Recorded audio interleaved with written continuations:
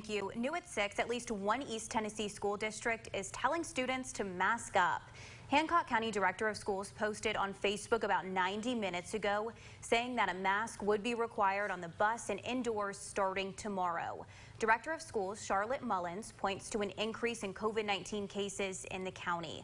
School started yesterday, and Mullins says the district has already had students testing positive.